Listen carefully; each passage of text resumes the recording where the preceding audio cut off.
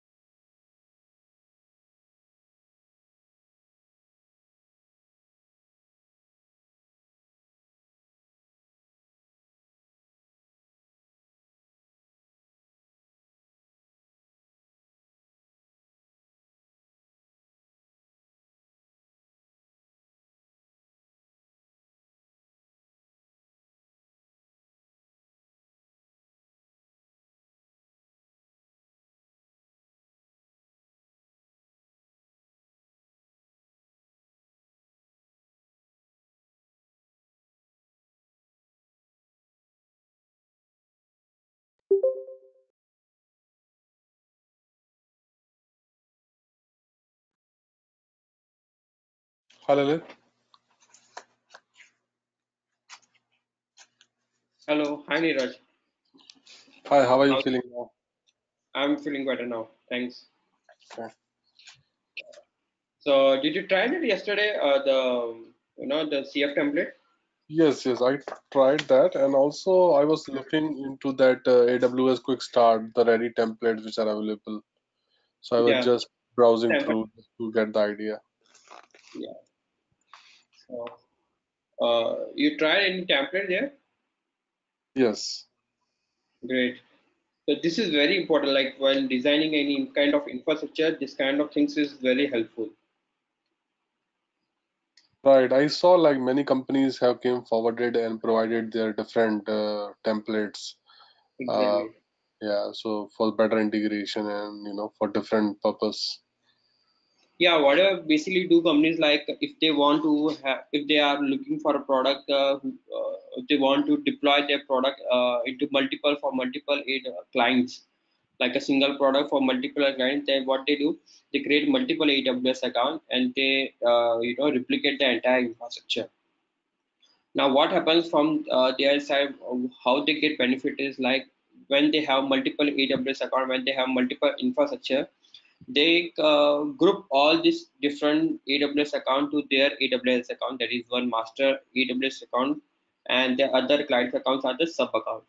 And whatever the charges that they are going to pay in the, for example, there is a one client whose monthly estimation, whose monthly billing is, let's say, $300. So that $300, again another client $300. So when this 300 plus 300, when they aggregate and pass to their master node, that is passed to their master account, they get discount on that master account because the account is going to pay from every payment is going to go through the master account. So at the master account, they get the more benefit from the AWS side.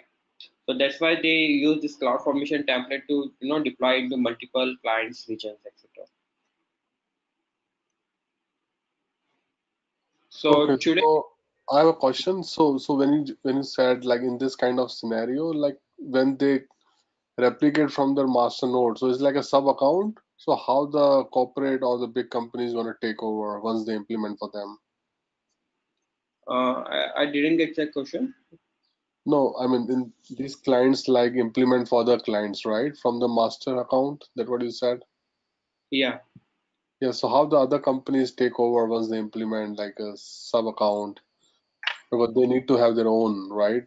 Why they want Yeah. to go for the sub No, account? no, they don't go for their own. Basically, for example, if my company is something that provides you a product, like a product, let's say, a fund manager system, okay, then you don't have such kind of access to the system. You will have only access to your console where your data will be interacted. Okay, you are just getting a product.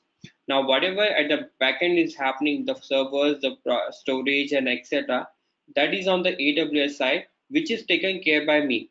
Now it doesn't matter that whether I am maintaining your data center, your entire infrastructure in my AWS account, or I'm creating a new AWS account and I provide you a special service for that. So this is the different business models. Okay. So you can always create like sub account and then you can Yes, separate that sub account from the main account. yes. This is called AWS organization. Okay. So right. So shall we start now then? Sure. So the first service that we'll see today is a Kinesis. So Kinesis is a streaming service. Basically, whatever the real-time data you want to fetch from the share market, from any video streaming, or from Twitter, Instagram, anywhere, you can use this Kinesis service to stream your real-time data. Amazon Kinesis make it easy to collect, process, and analyze real-time streaming data so that you can get timely insights and react quickly to new information. Like nowadays, if you see the elections, then most of the parties are using this Kinesis service to get the real-time data from the social media, like how many people from which region they are talking about, which you know, uh, how they are influencing their state-wise, country-wise, where they need to more focus on it, and where their market is very high. So in 2000, I don't remember the exactly year, but last time when Trump was elected, he used the same services to get from where he wants to focus more on, from where he wants to do marketing campaigns and etc. And this time also, Indian government is using this kind of technologies to get insights from the social media where they want to focus on it. So using this information from collecting this information from the social media and other streaming platform, they get this kind of insights, and you get a complete real life scenario like a web design console where you can see how in a graph wise, in a chart wise, where and what kind of information you want. So Kinesis will help you to stream your data, raw data, which you can process. There is another AWS services is available where you can process this data and then you can showcase in a graphical format. Amazon Kinesis offers key capabilities to cost effectively process streaming data at any scale. So again, this is the Amazon managed service. So here you don't need to worry about if the workload increases, if you are getting more data, then you need to increase the size of your capacity. So this is Amazon managed service. So it will automatically grow and meet the requirement, whatever it is. With Amazon Kinesis, you can ingest real-time data such as video, audio, application logs, backlist stream, and IoT telemetry data for machine learning, analytics, and other applications. Like if you know that the food delivery system or the cab system, everything once they have logged, once they have accepted your request to process, you get a chart, you get a map how the cab or the that delivery guy is traveling and how far it is from your location, right? We get in a very graphical format in the map over the map. So what happens basically is once the user has accepted to for your service, it continuously sends the GPS location. It is based on the IoT technology, and then what it does is it continuously sends you the GPS location, the latitude and longitude. That latitude and longitude is fetched by the Kinesis, and then it is processed and shown in the graphical format over the map that this person is traveling in this location. So based on this GPS technology, it continues sends the latitude and longitude, and that data is then processed and shown on the map. So in this way, this kind of services work. Benefits, that is you have a real-time data, whatever the real-time data you want to fetch, you can fetch it via this Kinesis service.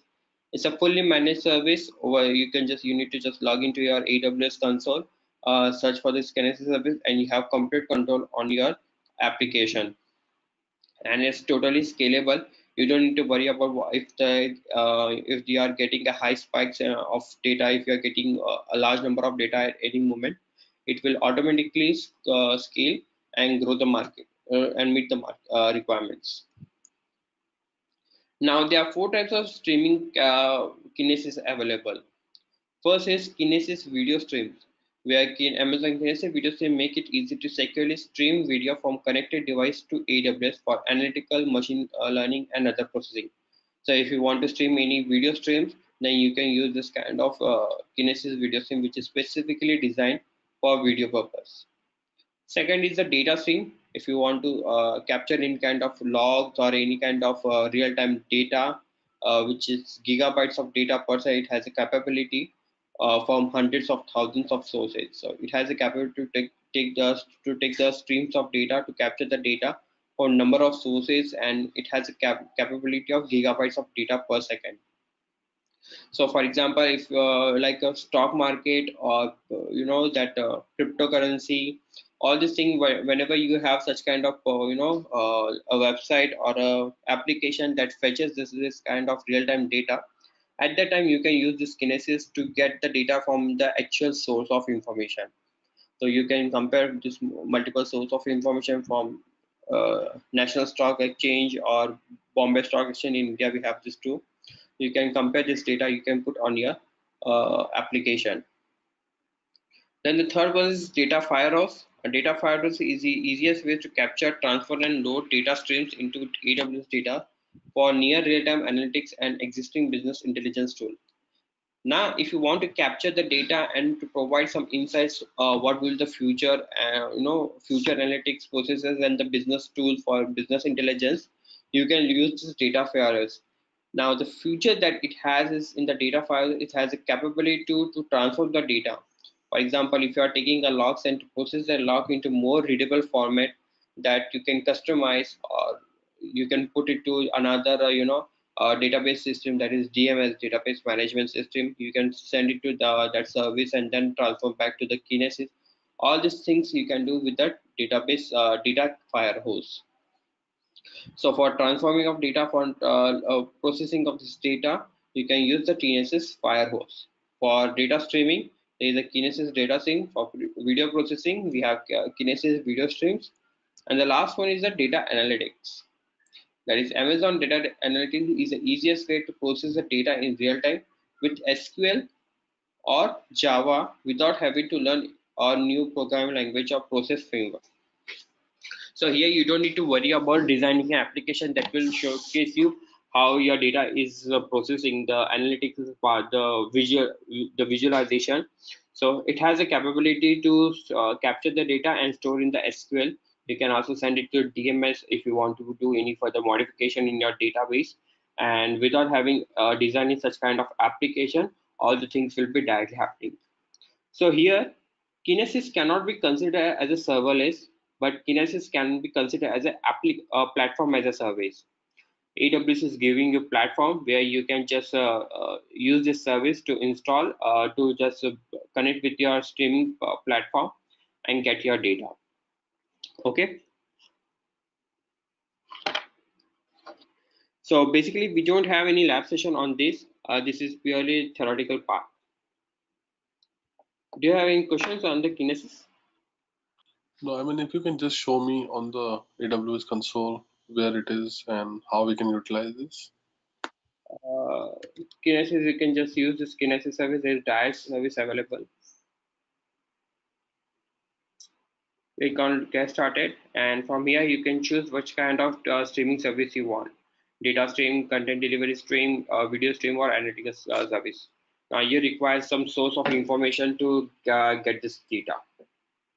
So let's say we want to do it the video stream. So we can do it like a YouTube or something. Yeah, you can do on the YouTube. You need to first raise a support ticket at the YouTube, and they will give you an API. The API that you can connect to this video stream now. That is called YouTube API. For the Instagram, you can connect to your Instagram API, and it is freely available, like for the developers, and that you can connect to your video streams there. Yeah. Okay. So our next service is Elastic Beanstalk. Now, Elastic Beanstalk is service which will provide you the entire platform here. Like if you remember our EC2 section, we create an EC2 instance, then we put them behind an Elastic load balancer, and we create an auto scaling group so that it can easily scale, right? Now, in this part, you can do it without configuring anything. This is again a computing power, but this is completely designed for the platform as a service. Here, every infrastructure, that is EC2, creation of EC2, running that Apache server, PHP, and etc. All these things done by the AWS. Now, apart from this, creation of load balancer, putting them into behind the load balancer and creating an auto scaling group, that part is also done by the Elastic Beanstalk. So here your job is to just to give the sample code, or you can upload your own code and just run it. So you can see, get started with the 3 step. First, select a platform. Which platform do you want to choose? PHP, Java, Go language, whichever you want to choose this kind of platform. Then upload your code and run it. That's it. This is a very simple, and this is called as a platform as well. So let's see this. Click on get started. Are you showing me like any sample, like a simple application of code to run? Yeah. So here you can give just a name of an application, and here you can choose what kind of platform you want. That is Python, Ruby, PHP, Go, whatever you want to select. Let's go to simple PHP one. And here you can select this code, whether it's a sample application you want to run or do you want to run your own code. So as of now, I don't have any code here. I will go with the sample application. Now you have two options now, that create an application with the basic configuration. If you want to configure more in details, then you can click on here.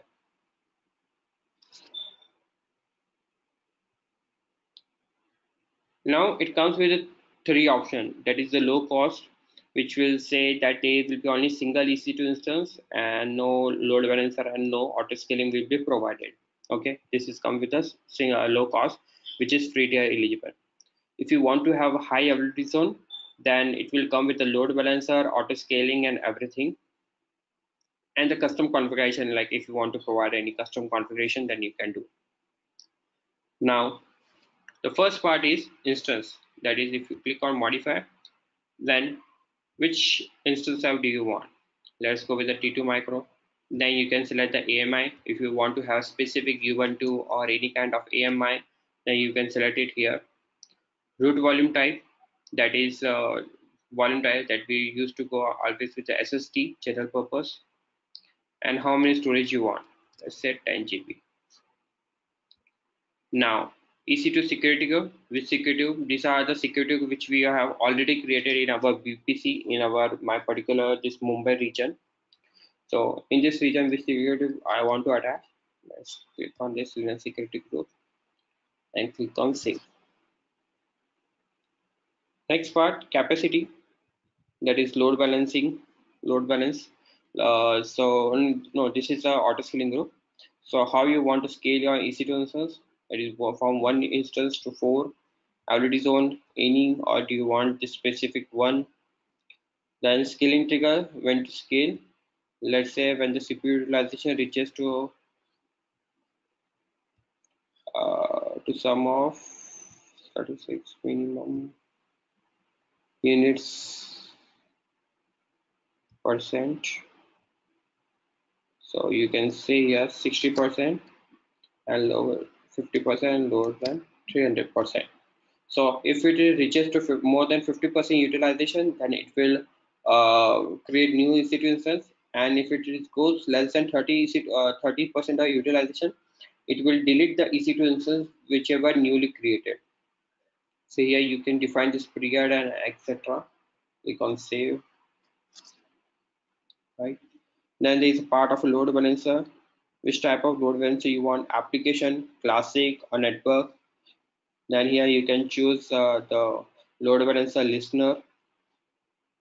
Process, that is where you want to this kind of things to be action, like is the health check.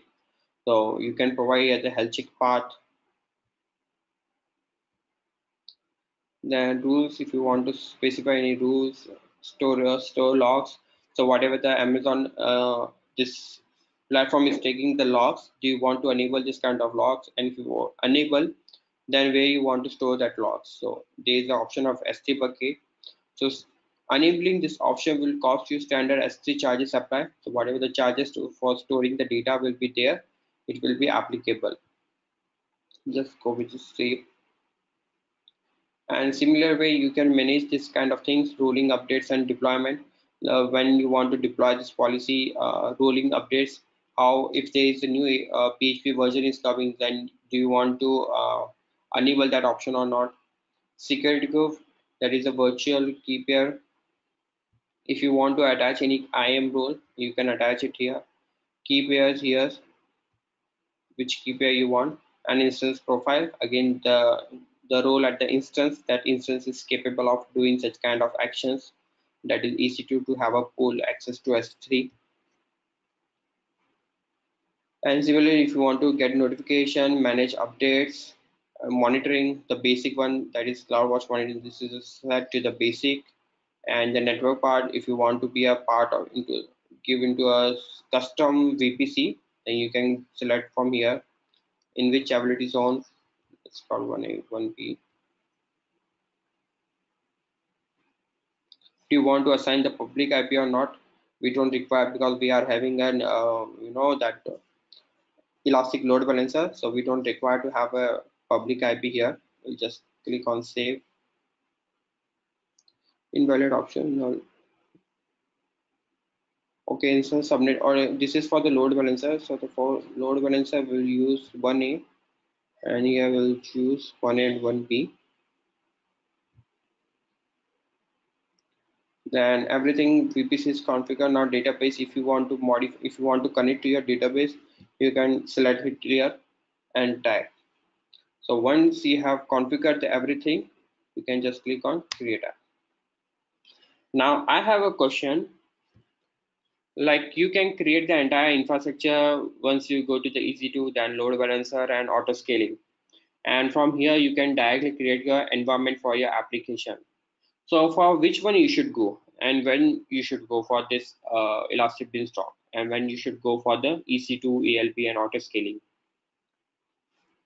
I mean, when you're doing it from the scratch, right? So, I mean, you can design your infrastructure through VPC and all, but when you want to deploy the application, right? Since We we always deploy application, even if we are trying to do from the scratch, then also we will deploy definitely an application. Whether it's a 2-tier application or 3-tier application, we will always do that part. Yeah, I mean, we can also do it through the cloud formation, right? Yeah, that is different part. That is creation of, again, resources. Whatever the resources that we are creating, either at a AWS console or, yeah, via using an infrastructure as a core. But the question here is when you should go for Elastic Beanstalk, that is a ready-made environment, and when you should go from scratch for designing your environment. I think depend on the environment, what kind of environment you are doing, like staging or production. No, at that time also you have complete control on configuring what kind of configuration you want.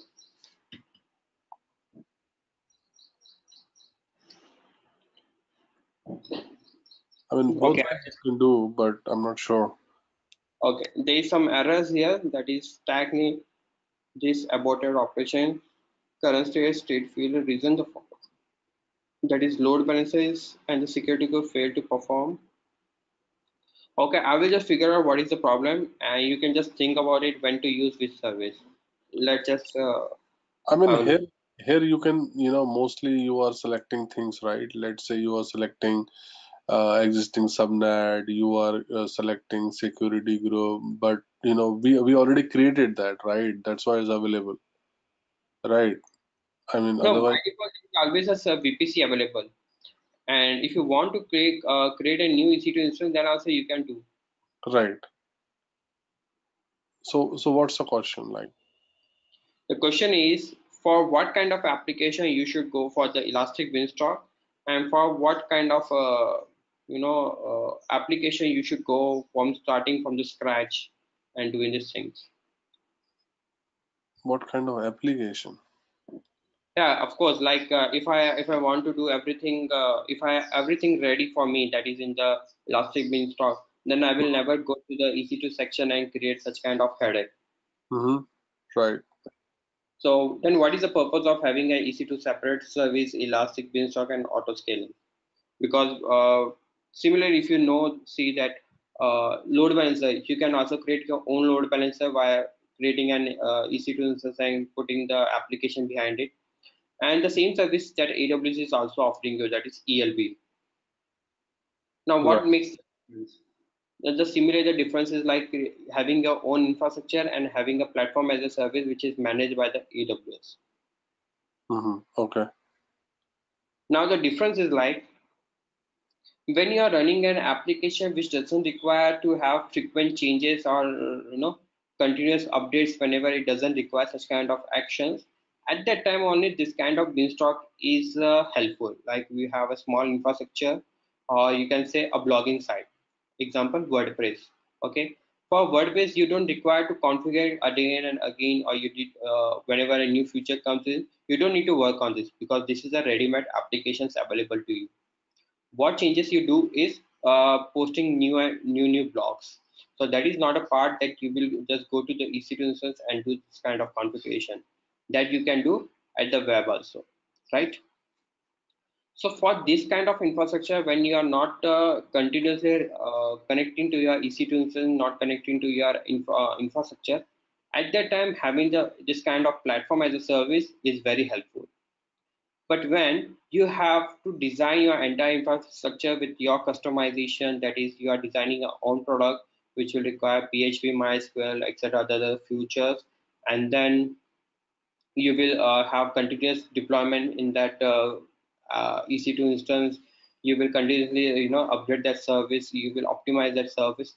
At that time, having this kind of platform with elastic install is not suitable. At that time, you need to design your entire infrastructure from the scratch. So this is the two difference. So when your application is very small, like a WordPress blog where you are not interacting with your EC2 instance again and again, once it is deployed, you don't need to worry about it.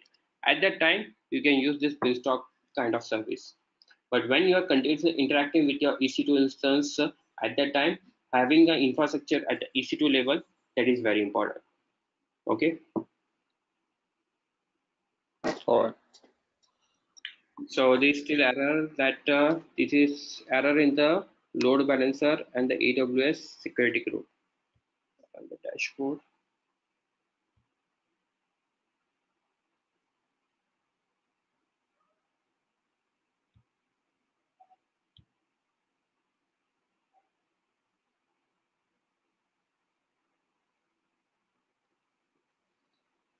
Creating security group name and failed. Reason resource creation cancelled. Creating load balancer failed. At least two subnet in two different algorithms must be okay.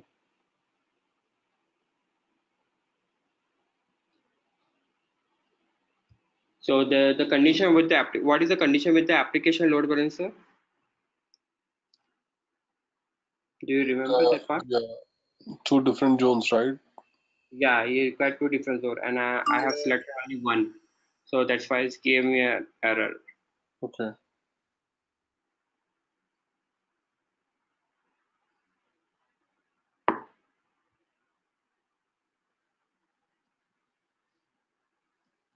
Okay, let's just go to the configuration now and the load balancer section.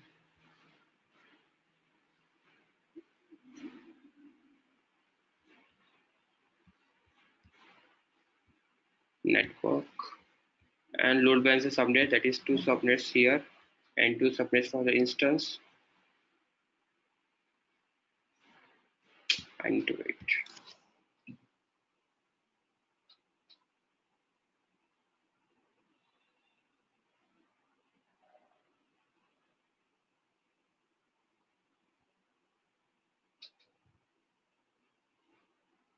Now, whatever the service that it is creating, you will also find in the EC2 section. That is, one EC2 instance is created in the load balancer and auto scaling. Now, the entire infrastructure is not yet created. That's why we are not getting information. But we'll get here.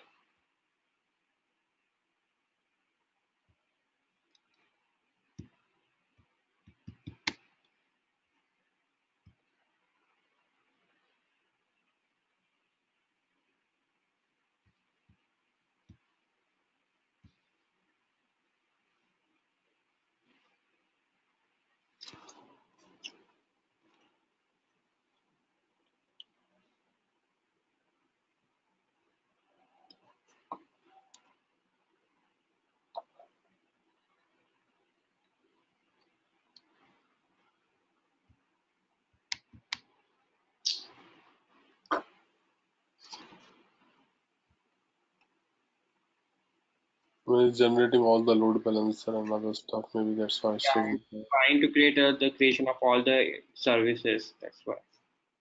And now once the error is occurred, now what it will do, it will roll back all the action, whatever the security code EC2 instance, whatever has been created as of now, it will roll back every action. That's why it's taking a long time. The same as like creation of via cloud formation. So basically whenever you say it generates a cloud formation also.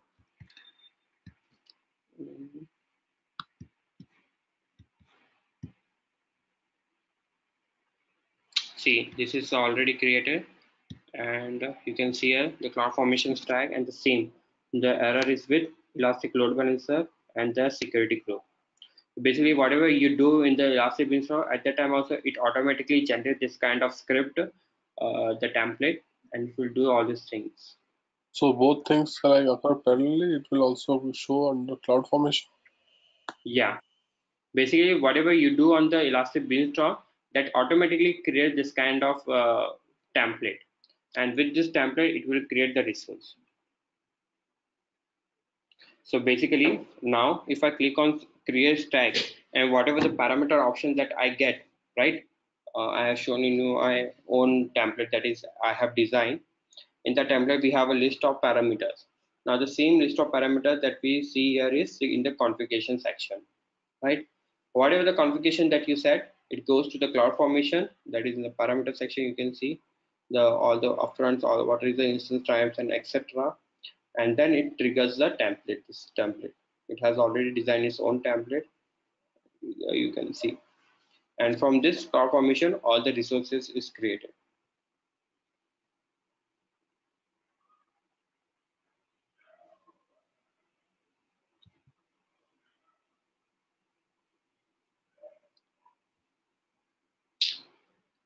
It's taking too much time.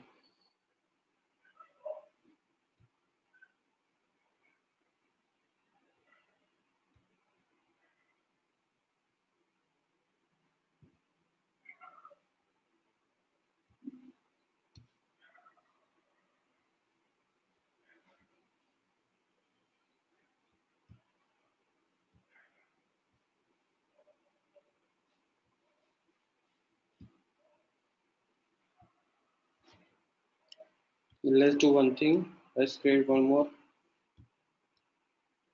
So now here you can see there are two environments. First is web server environment and second is worker environment. A web server environment is something that when you want to just run a website, a web application which is very small and which requires to have HTTP request. Now this web server comes with again easy to install load balancer and auto scaling. But a worker environment is something that requires workers to process the data. So with respect to your easy to install load balancer and auto scaling, in this worker environment you also get a queuing system. So now depending upon your application, you can use this kind of environments. We'll go with the web server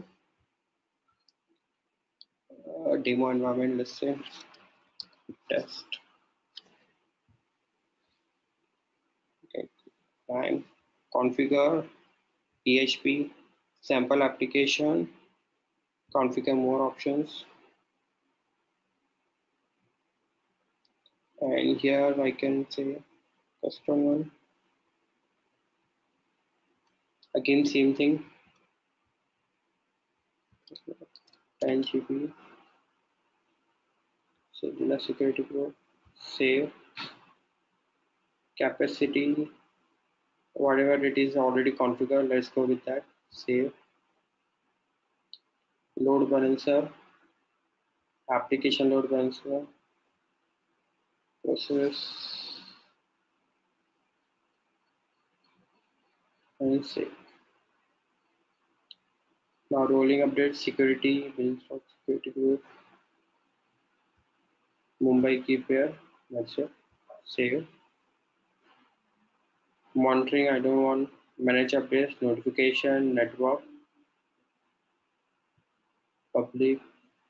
2 availability zone for load balancer and 2 availability zone for my EC2 instance. Let's go and assign a public IP also. Let's hit on create environment.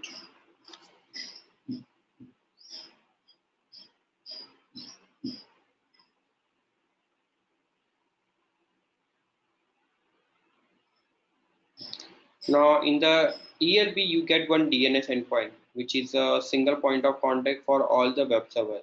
In much similar way, you will also get one endpoint, that is Elastic Beanstalk endpoint, which you can trigger and check your application.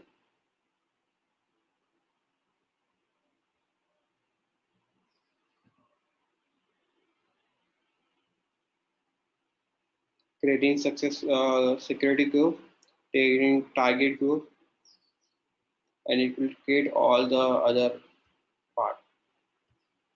Yeah, you can see one more is creating security group created, elastic load balancer is created, then it's creating more and more services now. It's now creating auto scaling group.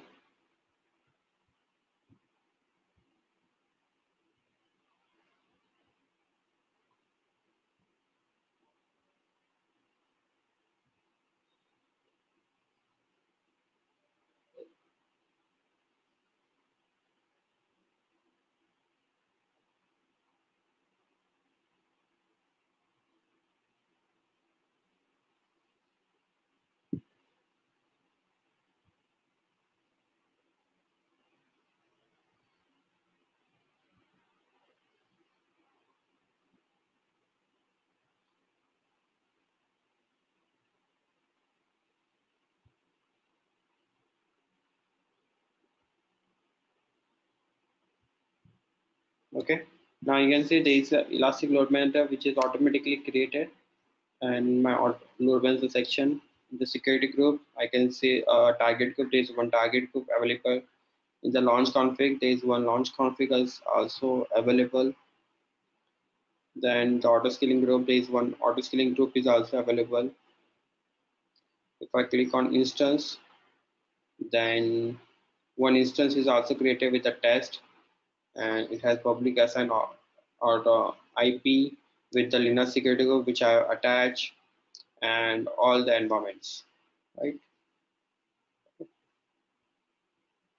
Now CloudWatch alarm is created.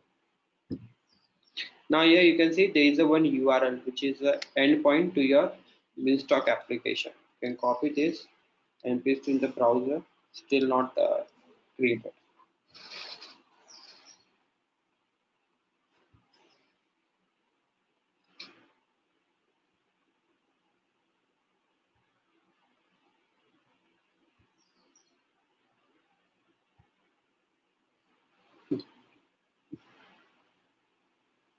It's launching the EC2 instance, I guess. Yeah, it's already launched.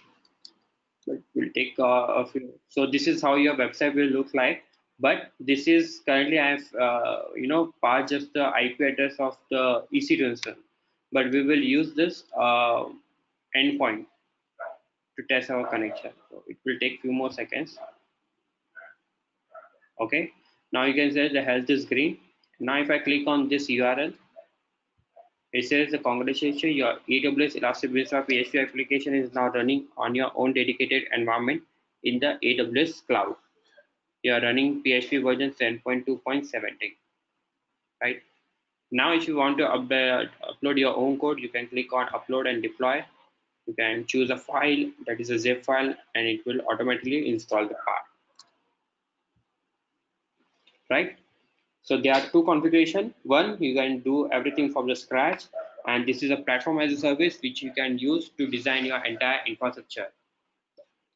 Just apart from your VPC and all the things that you need to do it manually, but with respect to the EC2, ELB, and auto scaling, this can be done via this platform as a service.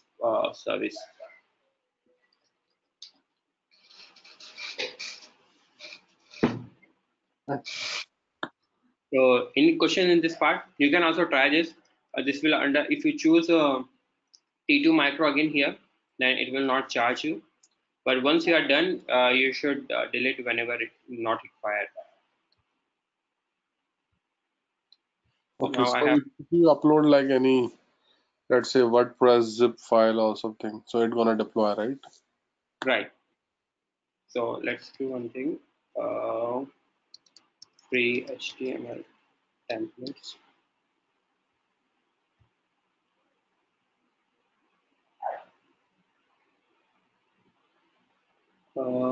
Which one? Let's say this one.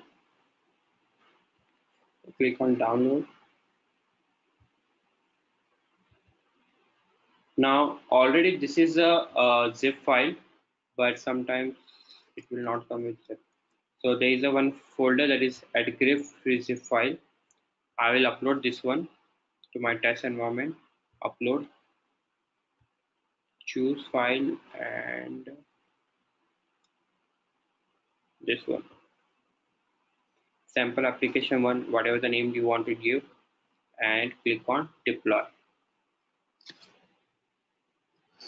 So it will upload that files, all the files in my web server. You can also connect to your EC2 instance via this public IP and then check your database. Environment update is starting. So this will upload an EC2 instance EBS volume, right? Yeah, whatever the upload that you have done just now, that will be uploaded to your EC2 instance, which we can see on the Elastic Load Balancer endpoint.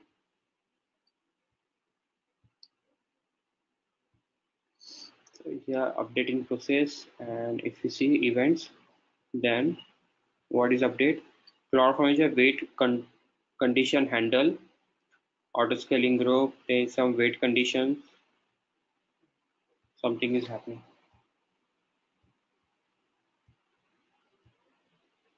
Forbidden, you don't have permission to access this server.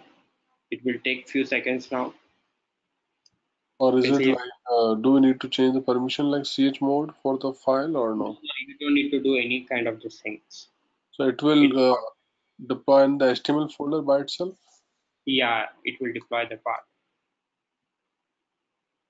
Okay, now it is completed. If I click again, you don't have permission to access on the server.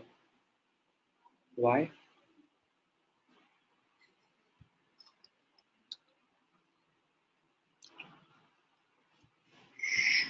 Let's connect it.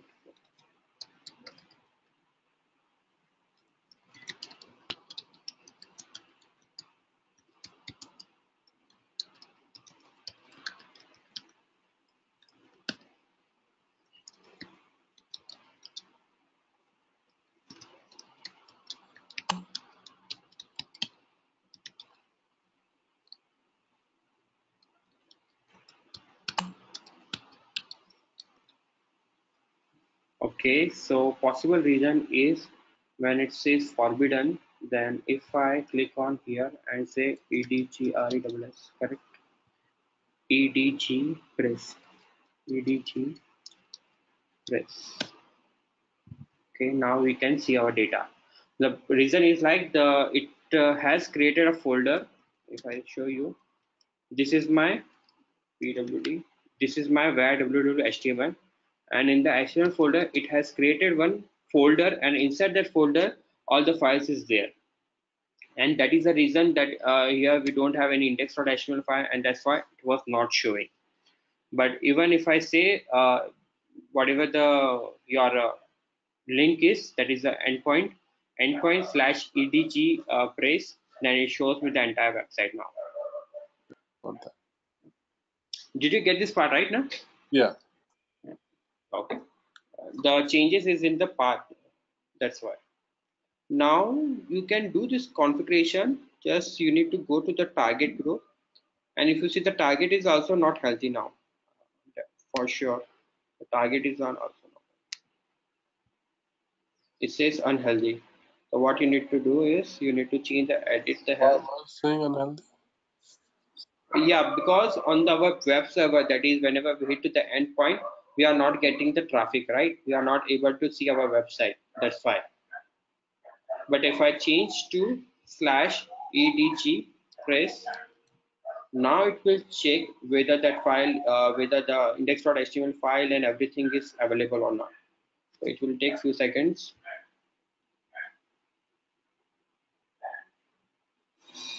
So where it will say forbidden, then at the time you need to just say edg press. You get your website.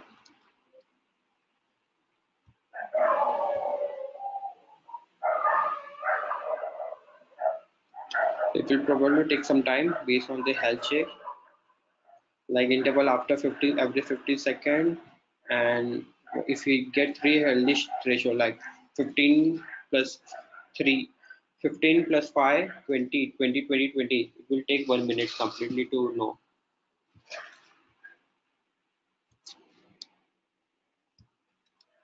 So in this way, this Elastic Beanstalk works. Okay.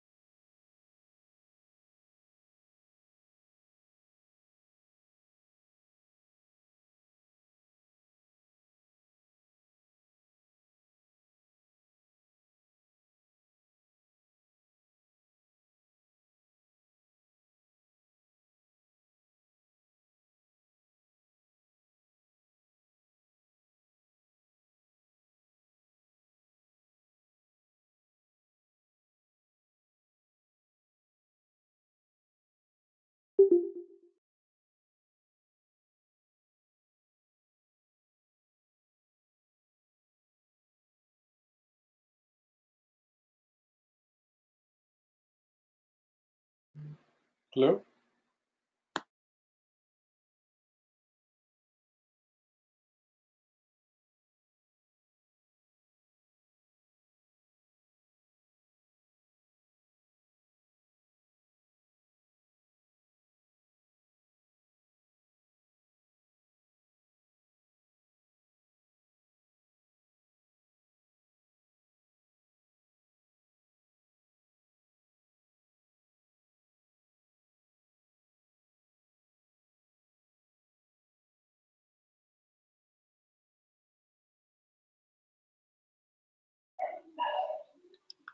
Hello.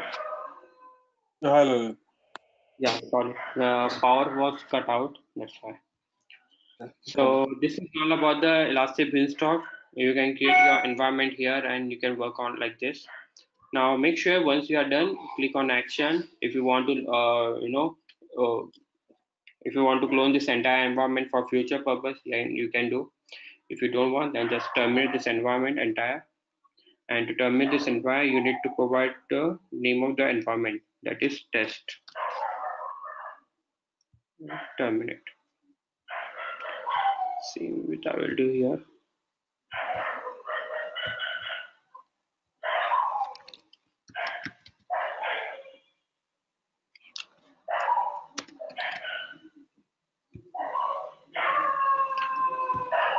Now our third service is that we will look today is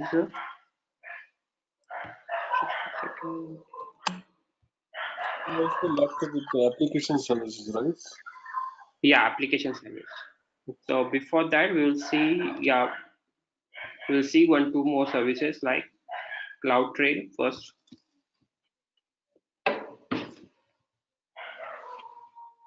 Did you already cover the cloud front? No, that is also we are covering today. Okay. So first is CloudTrail.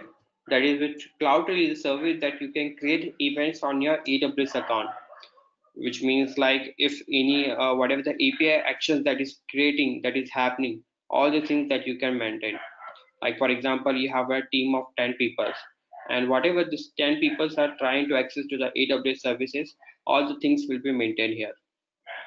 So if any person is trying to access to the EC2, this kind of thing will be maintained. Now, if you can see here, this is the event time, which is just now. That this from this access key, it doesn't matter in this region, and what kind of event it is done is update stack. That is, as I am the root user of this account, that is the username is root, that is trying to update the stack, and this kind of thing is happen via this cloud formation. This is not that something I did for my just going to the console and did. This is something that is happened via this elastic beanstalk. So from my permission, root permission, from this source IP, that is elastic beanstalk, has tried to update this event. So everything, every API is made to your site, every API is made to your AWS account is logged here. See other part. Then let me just show you tomorrow, yesterday's. Okay, this is something that is yesterday's. So here we can see create stack. Now here, this is again today's, I guess. It's 25/5. This is today's. So let me just, this is 24. Delete policy. So this root user from this source IP, this is my source IP of my yesterday's computer, and at this time 4:50 p.m. I was trying to delete one policy in the IAM part, and the event which is created the unique event ID, and in which region, in US East one. So you can have a look on all the things, like whatever this particular person is trying to perform all this action from your team member, you can have a look at the AWS account level. Here also from here you can filter the name if you want to have from the resource type, resource name, event ID, AWS key access. If you want to check a particular user, what this kind of person is trying to do, then you can do that. Here you can define your time frame in which period you want to do. You can also download these logs, everything here. So how to create a log? So first of all, you need to click on create a trail, and here it will ask you the name. say demo. Now the second parameter is apply trail to all regions, yes or no. Now, which means like, do you want to enable this CloudTrail service to be applicable in all the AWS region, or you want to be a very specific with a single region? Now, as per the best practices of AWS, it is recommended that you should, use this service in all region, so that if a hacker or if any kind of person is trying to access to the service from another region, is trying to penetrate your infrastructure through another region, and that things is also logged. So it is always recommended to use this into all region kind of thing.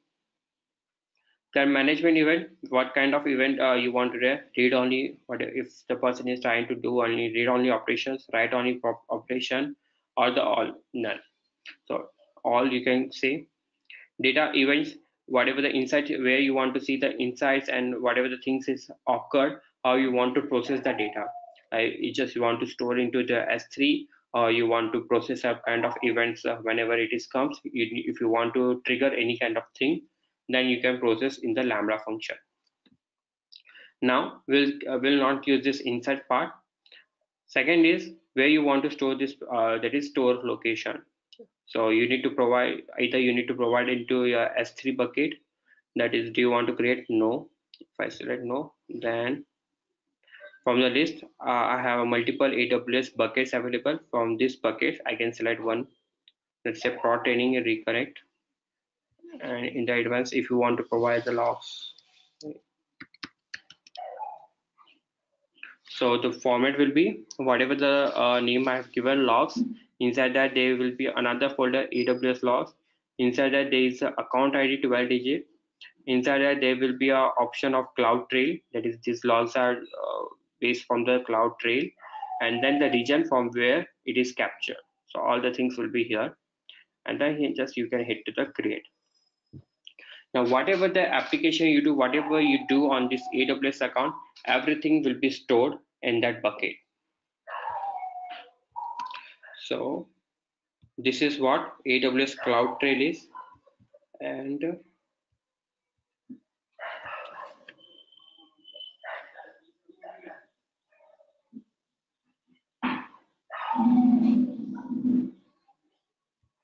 prod training, and there is a one folder which is already created, logs.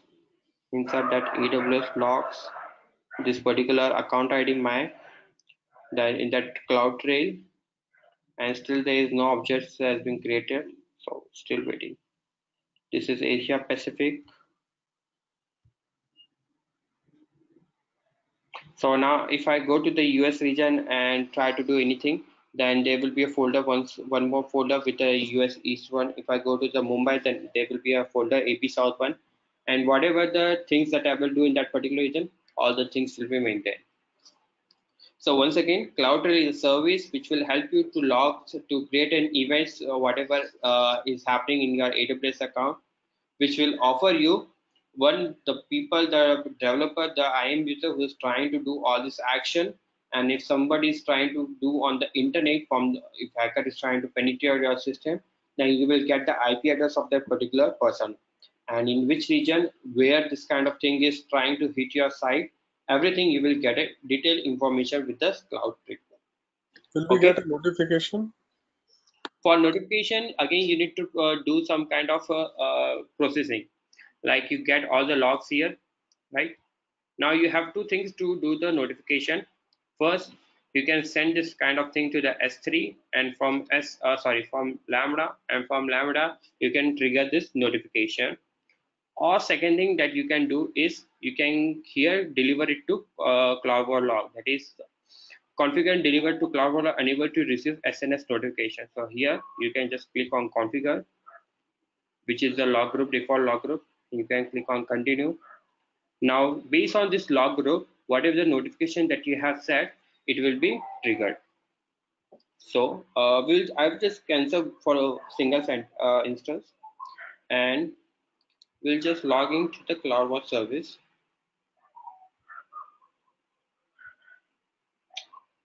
So this is the CloudWatch service over which you can monitor your all the AWS services.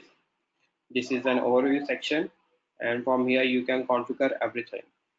Now the first part is the dashboard. A dashboard is something like you can create for a multiple dashboard, and you can insert your data like a single dashboard for monitoring all the production account, for monitoring all the test account, or there is a one dashboard to maintain all the EC2 instance which is configured for your production account. So here you can create a dashboard. Name this dashboard is a demo, let's say.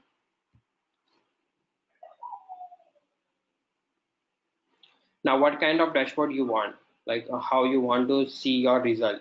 Let's go with, you can go with anyone. Configure. Now which part you want to configure? There are a lot of services. Now basically I am currently in Mumbai region. In Mumbai region, whatever services that I have used till now, you can see here. So based on this, let's say I want to go with the S3. Okay, so there are 10 matrices available. Now to which service, to which bucket I want to attach this kind of logs. There is number of objects in my bucket and bucket size. So whenever I click this, and if I say months, it is 3 months for a large period of time. Then for my these two buckets, Athena demo test bucket, this kind of bucket size has been created and it has been modified. So this bucket size has been created when on 30/4/2019, and at this time the standard bucket size is 13.7K. That is number of the size of this bucket when it was created, and the number of objects were 4. Now, as the time gradually increased, at this moment, I can say there were 7.64 MB of data, and the number of objects will be 5. At this point, the size of this bucket raised to 7.64 MB, and the total number of number of buckets objects is 5, which is maintained throughout the entire lifetime of this bucket. So in this way, you can create your buckets and have a look. And once again, demo. Start configure. Now let's do with the EC2. I don't have any EC2 instance running, but okay, the test environment is still ready. So here you can see for my test environment, the test EC2 instance that we have created in our elastic load Beanstalk, for which you can have a look here. That is network face out, network in, this RAID operation, network out, how much CPU utilization you have made. Let's see the CPU utilization only. So at this time, the CPU utilization was reached to 3.26%. Out of 100%, it has reached to 3.27%. And then after 5 minutes, whatever the configuration, that is at 210, the CPU utilization reached back to 1.93%.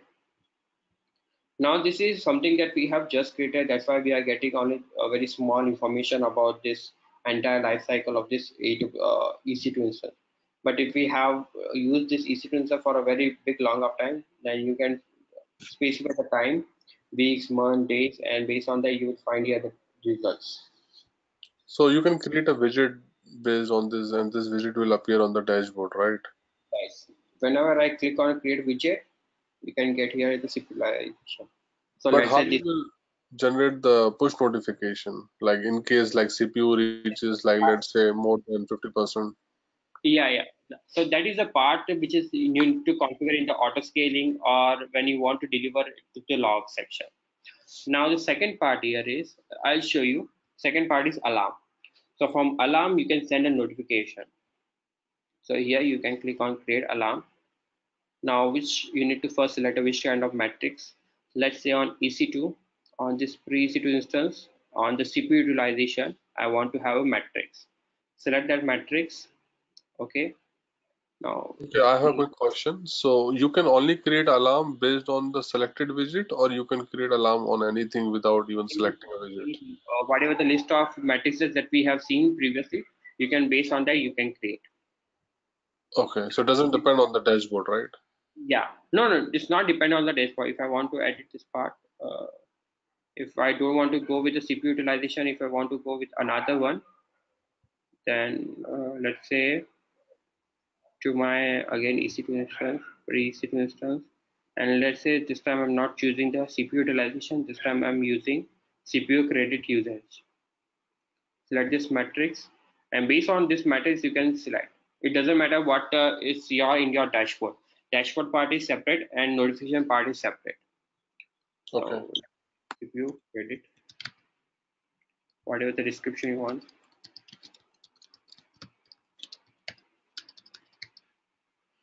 When the credit usage reaches to one data point, that is if you have reached to one utilization, that is if all from the 6 credit that you get from the T2 micro, if you get reached to the one credit usage, then you will get notification. So here you can see currently my usage is reached to 0.258 only. So until it reaches to the one, it will don't throw me any notification, but it once it is breached that limitation, then it will send me a notification. Now additional thing, that is selecting an alarm. Alarm when it is okay, and select notification list. Now here you can create a new list, and here you can provide a name, your email address here, enter a topic, credit out. So it only send notification to email, nothing else, right? Like No, okay, like phone or anything, SMS. no. Phone SMS, that part is not available. For that, you need to do separate notification part. Okay. That is also possible, but yeah, you can do that because the SMS part is only available in the North US region, so you can have a use of that. But that part is completely different. You can hit on create alarm, and it sends me a verification link. So once I have verified that link, then only I will be able to. Yeah, you can see if I click on confirm subscription, then I am ready to use this service. View alarm. I refresh this part. Now, at any time when it reaches to one CPU credit, it will throw me a notification. Now, here is there is direct option to add to the dashboard. Like if you have already configured the dashboard and if you want to send it to that part, you can do. Now coming back to the CloudTrail section, when we are configuring this load balancer and the CloudWatch logs, so here we have logs. Now in the log section, this is something that we have already seen in the VP6 part, right? We at that time we have created this production log and we have entered all our EC2 data. Do you remember that part? Yeah. Yeah. So the same thing you can do. You can create a new log group here. Action, create a new log group. Let's say demo.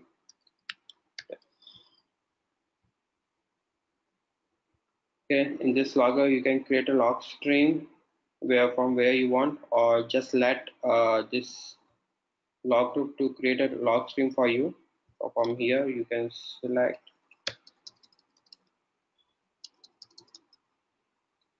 demo test.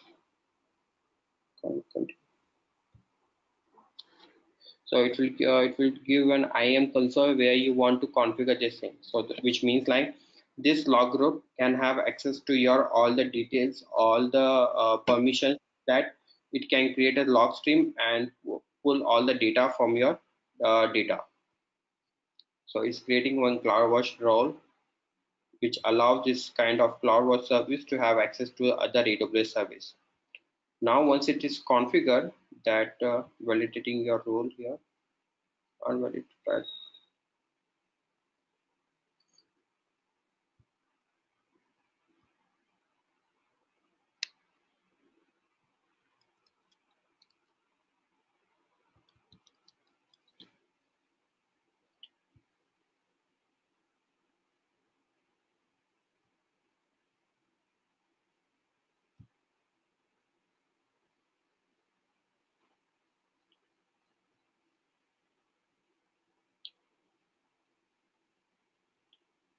There is a problem with the role policy.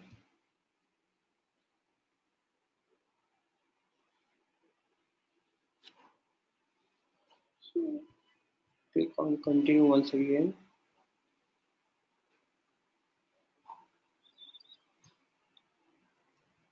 details, view policy document, policy string, AP source bundle, demo test log string, cloud AP source one. So what I will do, I'll just copy this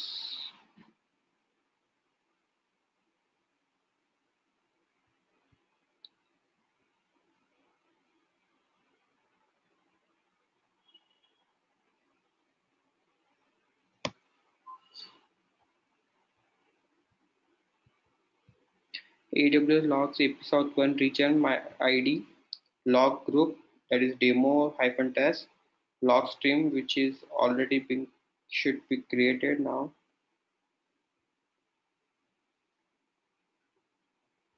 So here what we can do is create a log stream. Let's give a name demo once again, and to this log stream we can now send the data. So name is demo. Here I can say edit this part.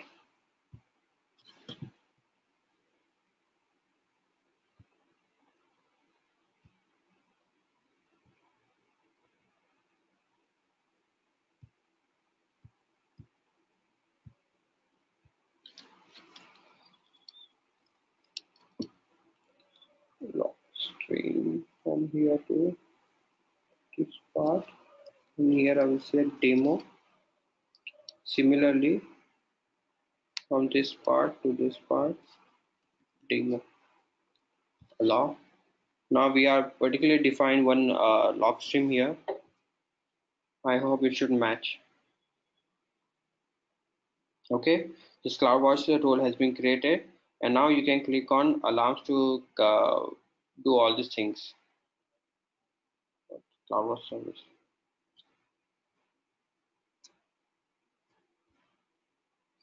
Create CloudWatch alarm for security and network related API gateway using CloudFormation Regular. So they have already ready-made template available through which you can create an alarm.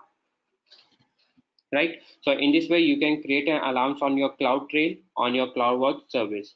So in the CloudWatch we have seen the dashboard, the alarm, the logs, and from logs you can now filter all these things. Like if I production logs, do you have right? So in my log, this is production which has already an some kind of logs here on which I can create metric filter, and these are the all the metrics that fall this ENI, that is for this EC2 instance. I can say that if I want to filter this part, then for this EC2 instance I have 0 matches found. From here you can see there is 29 matches found. So when I was trying to request this EC2 instance from the browser, that is a port 80, it is got rejected. So here I can see why the reason behind it of for sending this kind of logs here. So now based on this also you can create alarms like create a matrix filter and say reject, select one of this, assign matrix, reject metric name, reject metric, create filter. Okay, now on this matrix you can create an alarm once again. So what should be the matrix? So currently there is 29 errors. If I say 10 and say, so if it reaches to the 10, then it will throw me an error. That it will throw me a notification that you have one data that is breached to that minimum threshold, and you can have a look on that. So it will throw me an email notification. So this is CloudTrail, where you can track all these APIs made to your AWS account. And here you can say this is login feature is on. If you don't want, then you can once your lab session is done, you can just log it off and delete this part. Otherwise, this is chargeable. This doesn't come with the AWS free tier, and which CloudWatch service also. If you don't want, then you can delete every part. Right? Any question in the CloudWatch and the CloudTrail? So we need to configure this to get more detailed metrics, and you said this is chargeable. So, but there was like free features as well, right, for metrics? Yeah, you can create a matrix here. That is a free feature. Again, creation of this dashboard, getting the data from the normal usage in 5 minutes of interval, whatever you get. If you are having a free basic plan, then this kind of things you will get it for free. You don't need to pay any extra. But if you want a detailed monitoring with every single minute of interval, then that part will be chargeable. Okay, like creating an alarm and other stuff, right? No. Like here we are getting the all the CPU utilization, like currently whatever the time it is. So based on that, this logs that we get here, whatever the data we see here, that we get in 5 minutes of interval. So whatever currently you are doing on your system, you will get the logs of it after 5 minutes. That is something that AWS offers for free. Now, if you want a detailed monitoring with every single minute, whatever you do now, if you want it after 1 minute, then that part will be extra chargeable. Okay. So this is all about the CloudWatch and the CloudTrail. Let me know if you have any questions.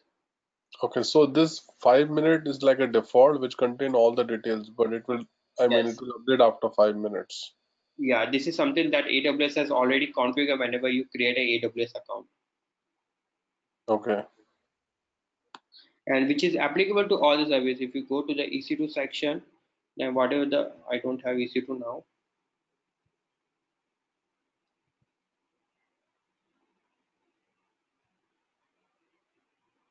But this is the emitter instance, and if you see the monitoring, then also this is based on the basic monitoring, that is 5 minutes of interval.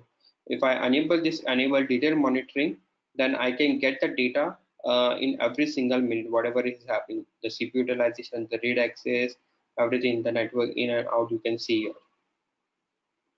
The credit balance has reached to 30%, and the credit usage has reached to 0.258. That is something that we have seen. 248 something we have seen.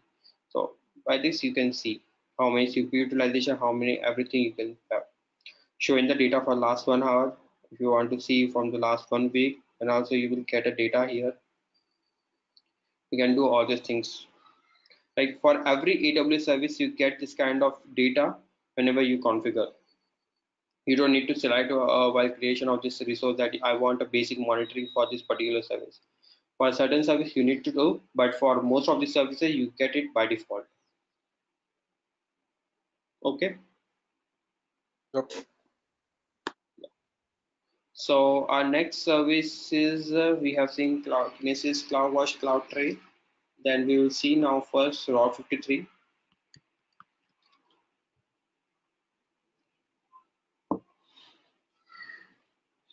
So Route53 is now DNS service. Whatever the application you have designed, how will you connect to your domain?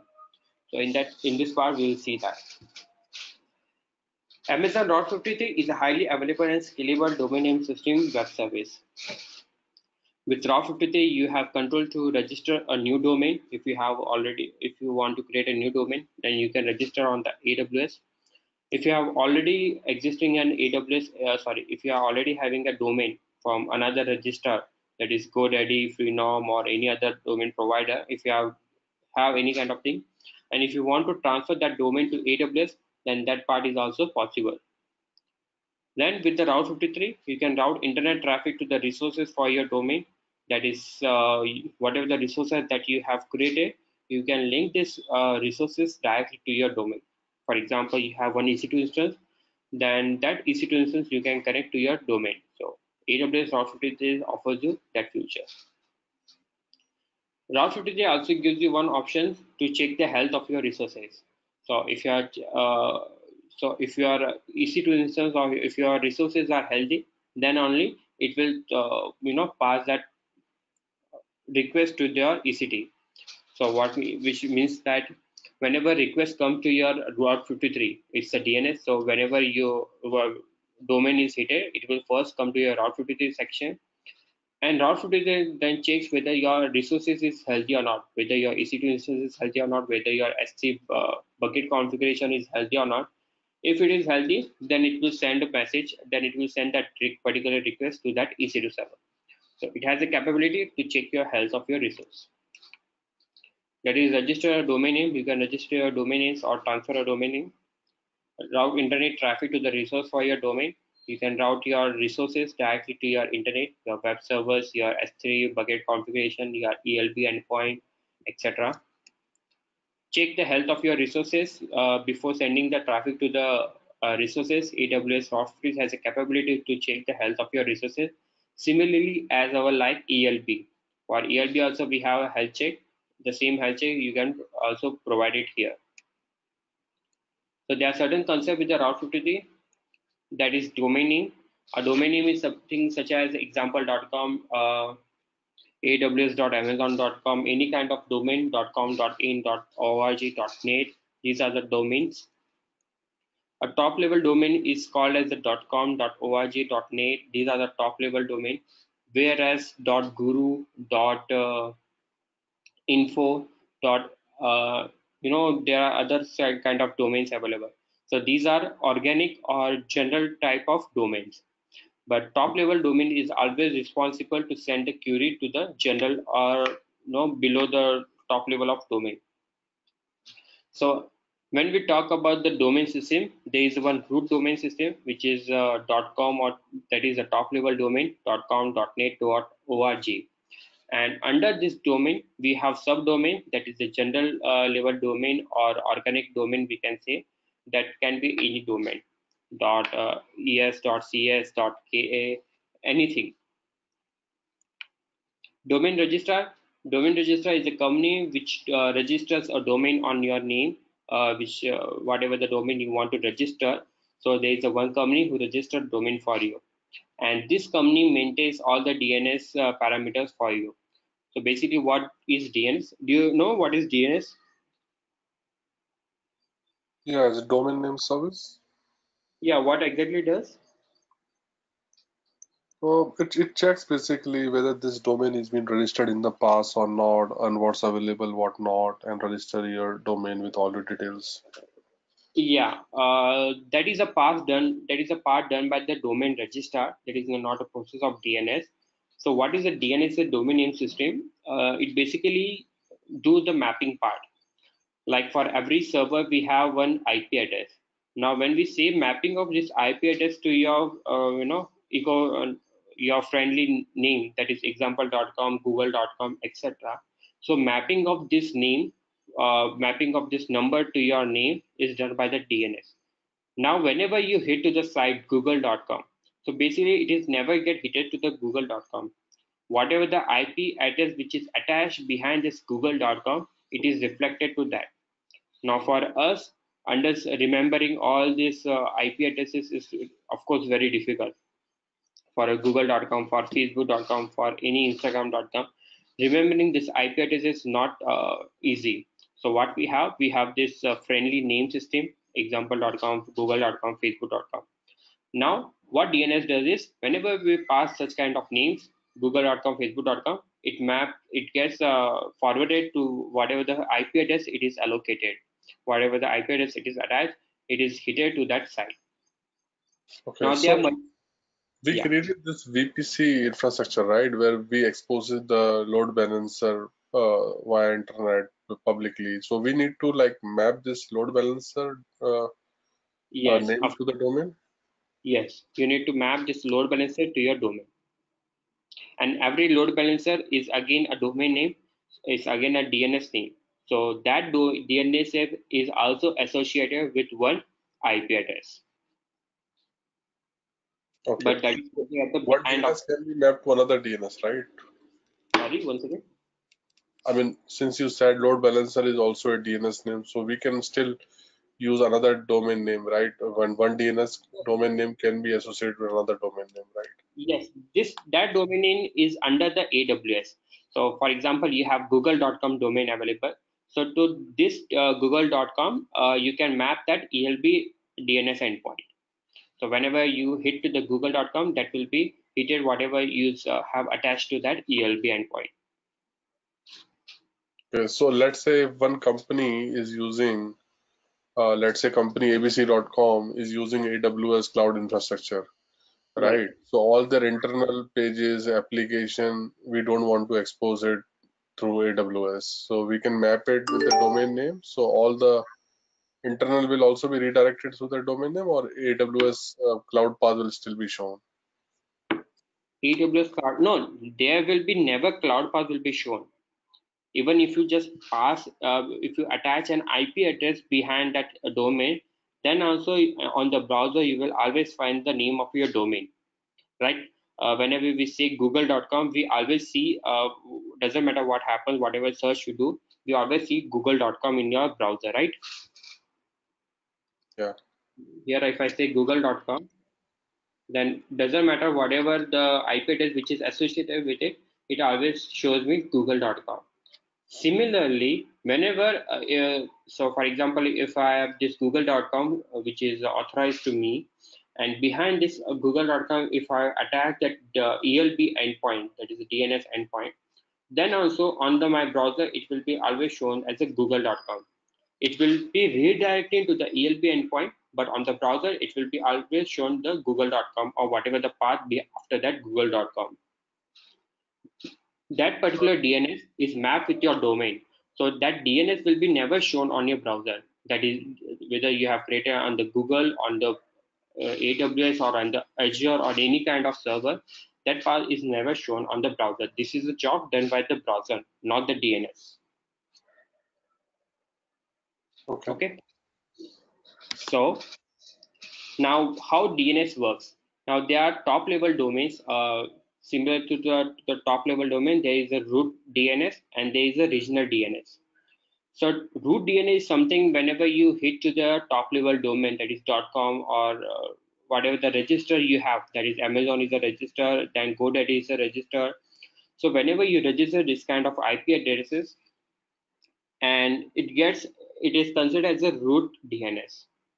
Then what happens? If I from the browser try to hit this google.com, it will check at the root DNS whether it has that IP address allocation available or not.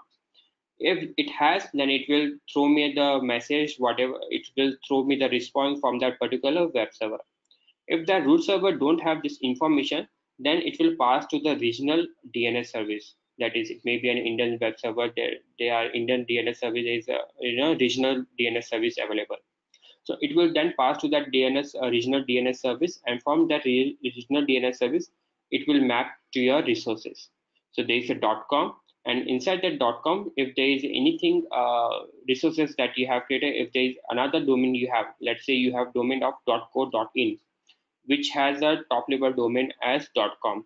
So it will first check with the .com if it has that information, then it will respond me back. If that information is not available, then it will send to the .co.in, and I will get that information. So this is how the DNS works. All the loads is never sent to a root or DNS system. It always sent to the regional DNS system, whether it checks, and if it is available, then it will send. Otherwise, it will not send. So the first DNS concept is the alias record. So an alias record is like a 4-digit or IP address, which is a human readable format, like www.app.google.com or test.google.com. So whatever that you want to provide a subdomain to your domain, you can do it via alias record. And alias record is something like you can provide your IP range here. If you have 4 digits of IP address available that you want to associate with your domain, you can provide it here. If you have any kind of endpoint, then you can attach with alias record. Now there are two types of alias record. One is AAAA type of record, and there is one single A record. And A record is something which is associated with IP version 4, and 4 times A, that is AAAA record, which is associated with IP version 6 record. So whatever the configuration you have, whatever the attachment that you will do, based on that you can select this alias record. Domain name system, we have just seen what is domain name system, what is root domain, what is regional domain name system, and how process works. Now, hosted zone. Now, hosted zone is purely part of a AWS. What is S3 bucket?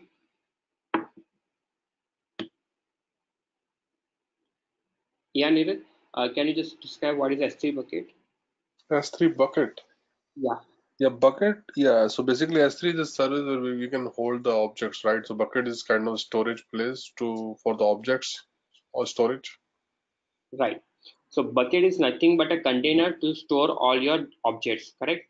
Yeah. Similarly, hosted zone is a container that will store all your records. For example, if you have registered a domain called google.com, for this google.com on AWS, you get one container called as hosted zone.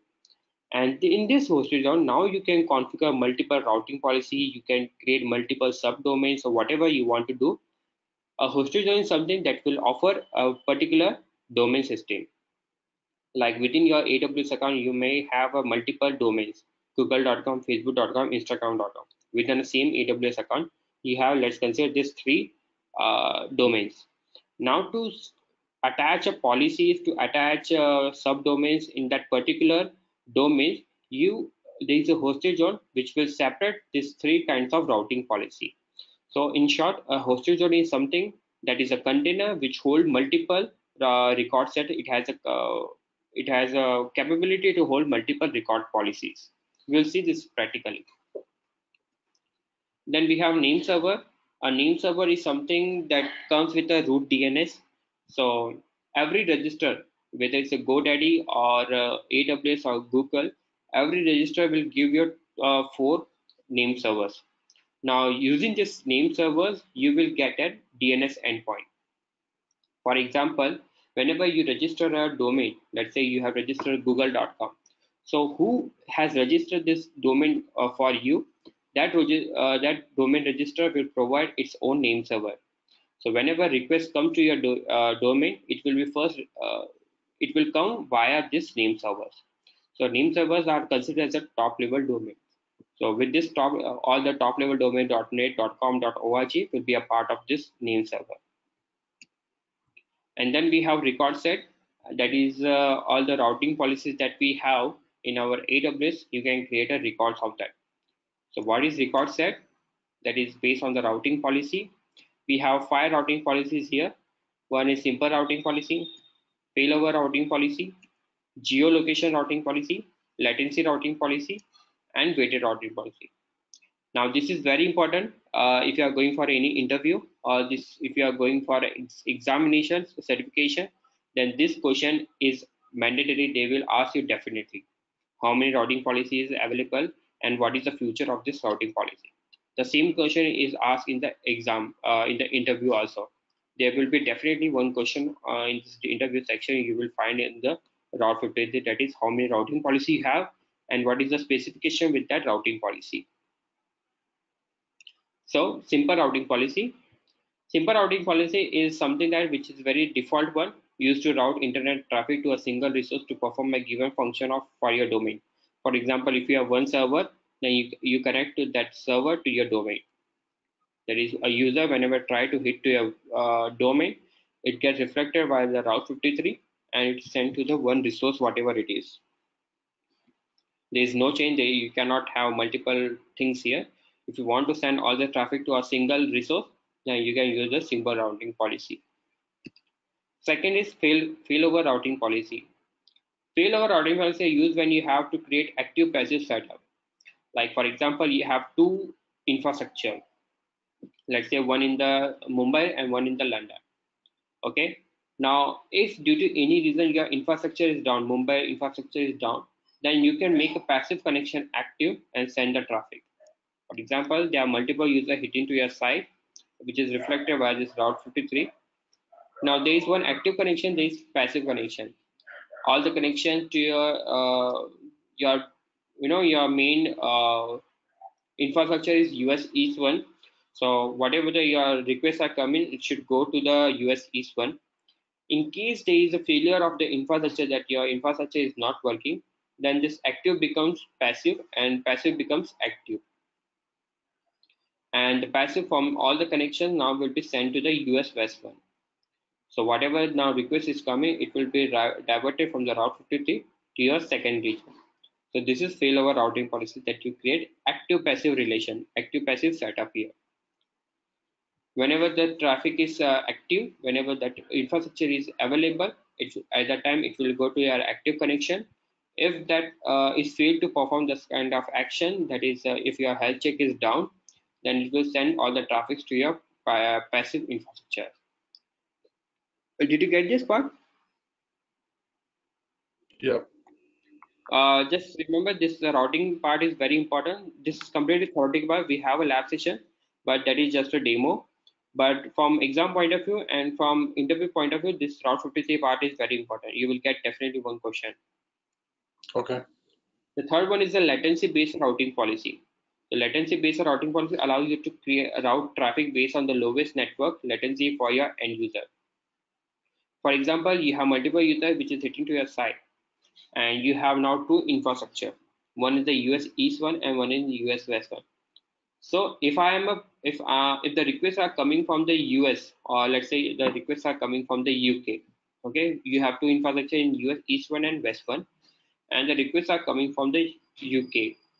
Now from UK traveling to the US East one, if it takes 50 milliseconds to reach to your destination and get the information, and to your US West one, if it takes 150 milliseconds, then it will check the latency of both the region, and it will send a request to the least latency provider. So now here the request will be always sent to the US East one. If there is any configuration problem, or is there any data center issues with the US East one, and the latency increases to 200 milliseconds, then all the requests will be diverted to your US West one. So these are the different routing policies. These are the routing different strategies that you can implement in your infrastructure based on the routing. Now you have one infrastructure from where from multiple regions you are getting a request. You have customers worldwide available, US, UK, Australia, and you have multiple data centers for that. So now from all these different customers, whenever they hit to your site, whatever the lowest latency available, your request will be forwarded to that region. Okay. Then we have weighted routing policy. That is, you use when you want to route internet traffic to your resources based on the location of that user. Sorry, this is not the correct one. So weighted routing policy is something that you weight how many traffic you want to send. So out of your total traffic, here 80% of the traffic will be sent to one location, US East one, and 20% of the traffic will be sent to the US West one. So based on number of traffic you get per second, all the requests will be made to 80% of the traffic will be made to your East one, and 20% of the traffic will be made to your West one. So this is something weighted routing policy, and here you can change whatever you want: 70, 30, 40, 60, 80, 20, etc. And the last one is the geographical geolocation routing policy. That is based on the geographical location you can send your data. For example, you have US customer and you have one US region for your infrastructure. So all the requests which are coming from the US region will be diverted to your US East one. If you have Indian customers too, then whatever the Indian customer is trying to access to your website, that will be sent to the AP South one. Or you can also do, if you have US East one infrastructure, then if you have designed your infrastructure in US East one, but your customer is only from the UK, then you can say that people coming, if your request that is coming from the UK region can come to my US East one. Okay, here you specify from which region you want your request to be available. Now, if someone is trying from the Africa, then this kind is trying to hit your domain, then that kind of request will not be supported. Okay, so these are the 5 routing policy. Can you just repeat once again all the 5 routing policy what we have seen so far? Yeah, latency. Yes. Geolocation, latency. Based on the latency, it will send the traffic. Yeah. Based on the geolocation where we have set the location, only that particular request will be sent. Like you know the VPN part.